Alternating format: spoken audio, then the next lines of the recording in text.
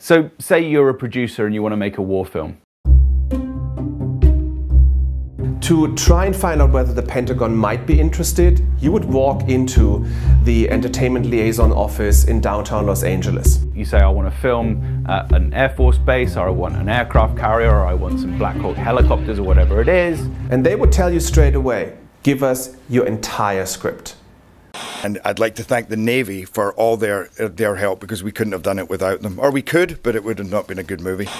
Some people probably would say, well, yeah, I've heard of this, like, Top Gun, maybe Black Hawk Down, maybe some of the Marvel series. But what they don't know is how systematic this has been and how huge this operation has been. Now these freedom of information requests that have been successful allow us to actually look at that list. And it's stunning. It's pages over pages over pages. What we've found is that thousands upon thousands of products have been affected and are often rewritten at script level by the national security state in the United States.